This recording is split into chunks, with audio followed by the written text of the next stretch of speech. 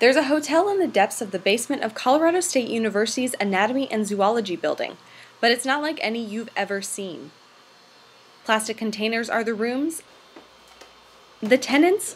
Crabs. This lab is unique, not only researching the colorful crustaceans, but it's one of the labs that takes on the most CSU undergraduates and trains them to do research.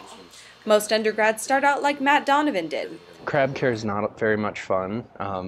It's actual manual work, but you get to understand kind of the lowest level of the lab and what we do. Once they've learned how to care for crabs, it's time to take things up a notch. Now, most undergraduate students start downstairs in the basement caring for the crabs, but then, after they've been here a couple of months, will get to come upstairs and start their own research project in the lab. From the crustacean decorations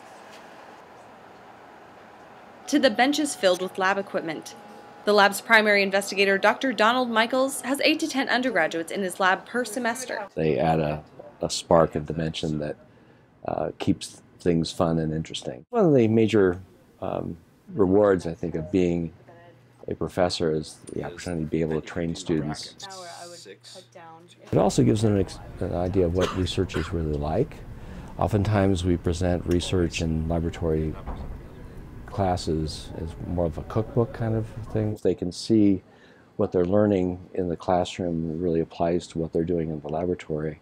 I think that provides additional motivation for them to succeed. The hands-on approach helps students learn and teach. Like other graduate students and postdoctoral students, Megan Mudron mentors undergraduates in the lab. And when those students finish their own projects, it's kind of like a proud mama moment.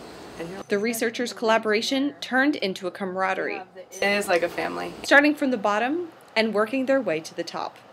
Kate Winkle, JTC 345.